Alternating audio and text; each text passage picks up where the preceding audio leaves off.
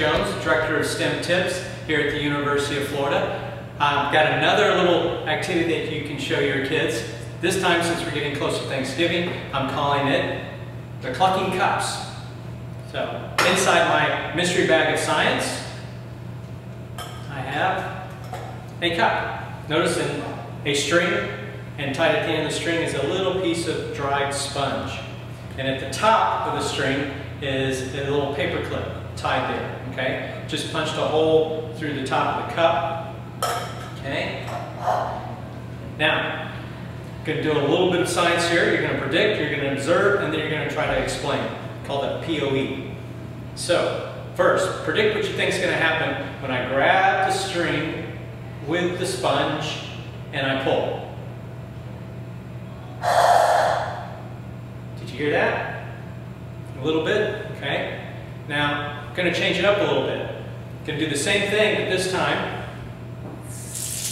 I'm going to get the sponge damp here, get it wet, wring it out, try it again.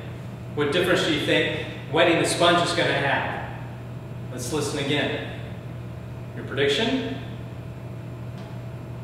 Now observe.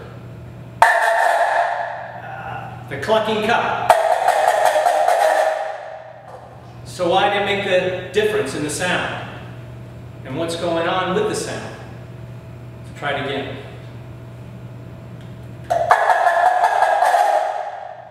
Alright?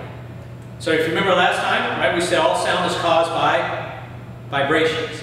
So it's something about having the sponge wet that allows the string to vibrate just enough to create that sound. Okay?